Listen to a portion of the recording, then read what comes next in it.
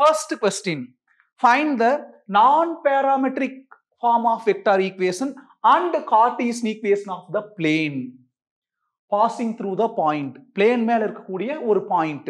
Pointனாலே எப்படி நேம் கொடுப்போம்? x1, y1, z1. என்ன பாயிண்ட்? 2, 3, 6. அதாவது இது x1, அது y1, அது z1. And parallel to the straight lines. Shortcut ஞாபகம் இருக்கா? கண்டெய்னிங் த லைன்ஸ்னா பாயிண்ட் எடுக்கணும், parallel வெக்டார் எடுக்கணும்.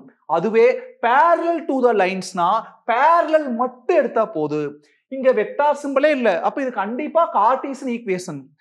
parallel to the linesனா என்ன பண்ணணும்? parallel மட்டும் எடுக்கணும். ஒரு கார்ட்டீசியன் ஈக்குவேஷன்ல எது parallel? டினாமினேட்டர் தான் parallel.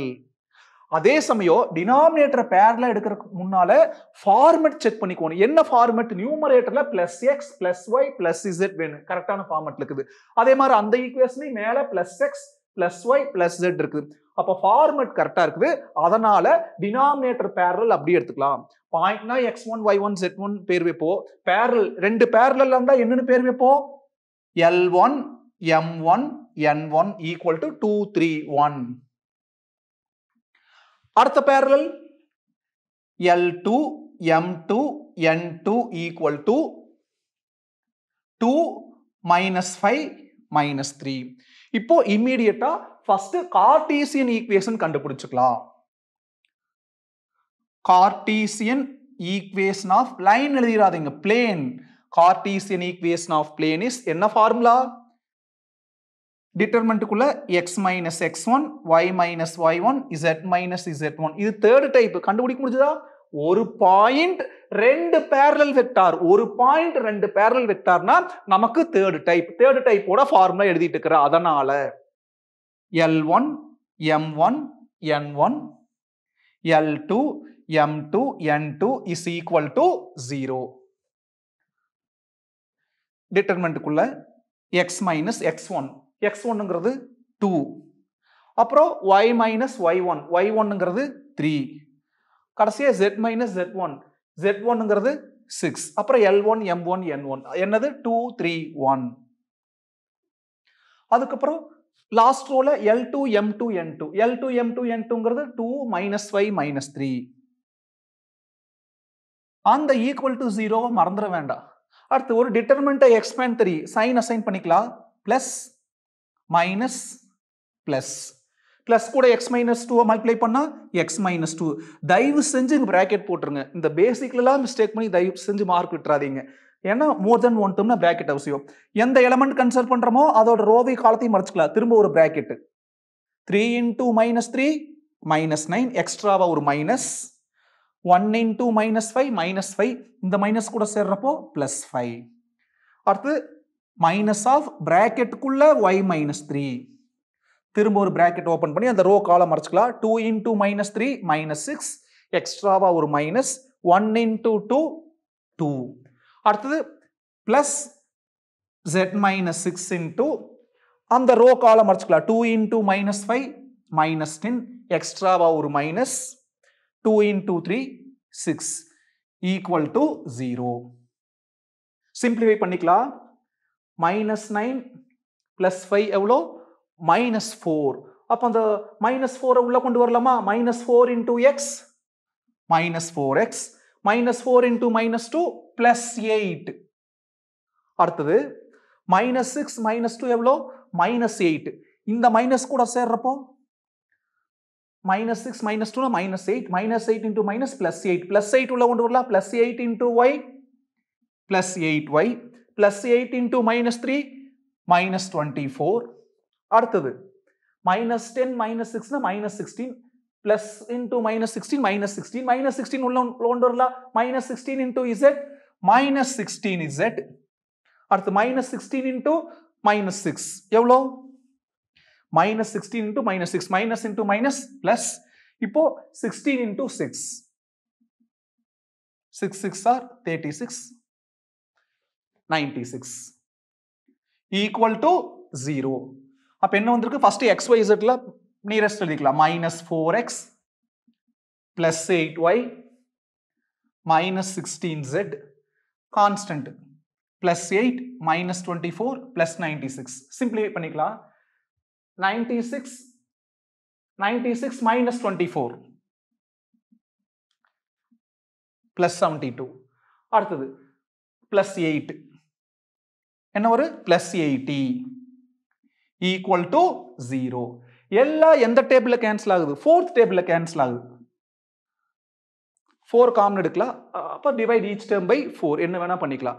இத 4 ஆல் டிவைட் பண்ணா minus x plus 2y minus 4z plus 20 equal to 0. என்னைக்குமே x plus வர மாதிரி எழுதிக்கலாம், இல்ல இப்படியே விட்டாலும் கரெக்டா ஃபுல்லா ஆப்போசிட் சைன்ல மாத்திக்கலாம். plus x minus 2y அடுத்து plus 4z minus 20 equal to 0. இதுதான் கார்ட்டீசியன் ஈக்குவேஷன். அடுத்து என்ன கேட்டுக்கிறாங்க? நான் parametric form of vector equation. இந்த கார்ட்டீசியன் ஈக்குவேஷன் சிம்பிள் எழுதிக்கலாம். அந்த நான் பாராமெட்ரிக் ஃபார்ம் எழுதுறதுக்கு அந்த கான்ஸ்டன்ட் அந்த சைடு கொண்டு போயிடலாம். என்ன ஆயிரு? x minus 2y plus 4z equal to 20. ஒரு கார்ட்டீசியன் ஈக்குவேஷனை ஒரு பிளேனை பொறுத்த வரைக்கும் எப்படி பாராமெட்ரிக்ல, அதாவது நான் பாராமெட்ரிக், பாராமீட்டர் என்ன அந்த எஸ்டி அதெல்லாம் வந்தா தான் பாராமீட்டர், அது இல்லாம கேக்குறாங்க. அது இல்லாம நமக்கு ஒரு ஷார்ட்கட் தெரியும். அந்த ஷார்ட்கட் ஃபாலோ பண்ணாலே இந்த ரிசல்ட் வந்துரு. என்ன ஷார்ட்கட்? ஒரு கார்ட்டீசியன் ஈக்குவேஷன்ல எக்ஸ் ஒய் ஜெட்டுக்கு பதிலா ஐ gap j cap K gap, அப்ப எக்ஸுக்கு பதிலா ஐ கேப், ஒய்க்கு பதிலா ஜே கேப், இசெட்டுக்கு பதிலா கே கேப், முன்னால எக்ஸ்ட்ராவா ஆர் வெக்டார் டாட், அந்த ஈக்குவல் டு 20 அப்படியே. இதுல எப்படின்னு டவுட் வந்துச்சுன்னா, இந்த ஆர் வெக்டாருக்கு பதிலா xi gap plus yj gap plus zk gap replace பண்ணிட்டு டாட் ப்ராடக்ட் கண்டுபிடிச்சா அந்த ஆன்சர் வரும். எப்படி கார்ட்டீசியன்ல இருந்து வெக்டாருக்கு வர முடியும்? xy z க்கு பதிலா i gap j gap k gap respectively bracket போட்டு முன்னால ஆர் வெக்டார் டாட். இமிடியேட்டா இப்ப பாரு, இங்க ஏதாச்சும் எஸ்டின்னு ஏதாவது பாராமீட்டர் வந்திருக்குதா? வரல. அப்ப இதுக்கு பேர் என்னது? நான் parametric form of vector equation is the